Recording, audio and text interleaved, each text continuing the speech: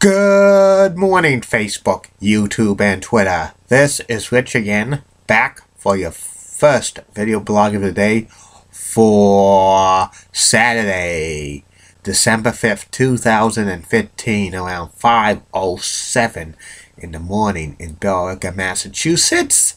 It's going to be a nice and sunny day out, highs in the 50s. Some news to report.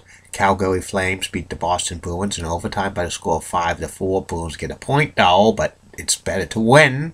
And the Arizona Diamondbacks have signed pitcher Zack Greinke to a 6-year contract worth $206 million. And that's about it on news.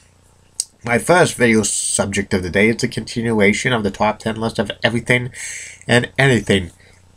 I've now reached the top 10 sports stars ever to wear the number 29. Some great stars of all of sports have worn the number 29 over the years. Some big names have been left off this list because this is the best of the best of the best. And here they are, number 10 on this list of the greatest sports stars ever to wear the number 29.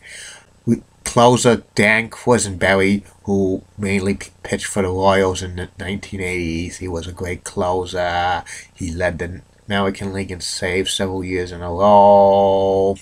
He should have been considered for a Hall of Fame, but he had a short career, and he passed away very young of a brain tumor in 1998. Number 9 on this list of the greatest sports stars ever to wear the number 29, Tim Wallace, who was a third baseman mainly for the Montreal Expos, a great player and stuff. He had over 200 home runs in a Expos uniform. Number 8 on this list of the greatest sports stars ever to wear the number 29, Vince Coleman, who was an outfielder who played for the St. Louis Cardinals primarily, also played for the Mets and several other teams. He stole a lot of bases, over 700 in his career. Number 7 on this list of the greatest sports stars ever to wear the number 29, Carl Kasayuko, who was a guard for the Minnesota Vikings for 10 seasons. He made a Pro Bowl. He played in a couple of Super Bowls. He comes in at number 7. Number 6 on this list of the greatest sports stars ever to wear the number 29.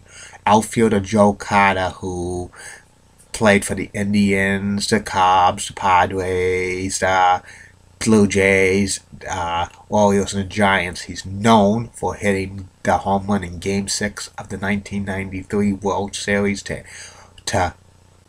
end the World Series. It was back-to-back World Championships for the Toronto Blue Jays, and he's part of their level of excellence. Number 5 on this list of the greatest sports stars ever to wear the number 29, pitcher Catfish Hunter, who pitched for the A's and the Yankees. He pitched a perfect game in 1968. He won the 1974 Cy Young Award for the A's. He's a baseball Hall of Famer. He passed away in 1999 due to Lou Gehrig's disease. Number 4 on this list of greatest sports stars ever to wear the number 29, pitcher John Smoltz, who pitched for the Braves and ended his career with the Red Sox and the Cardinals.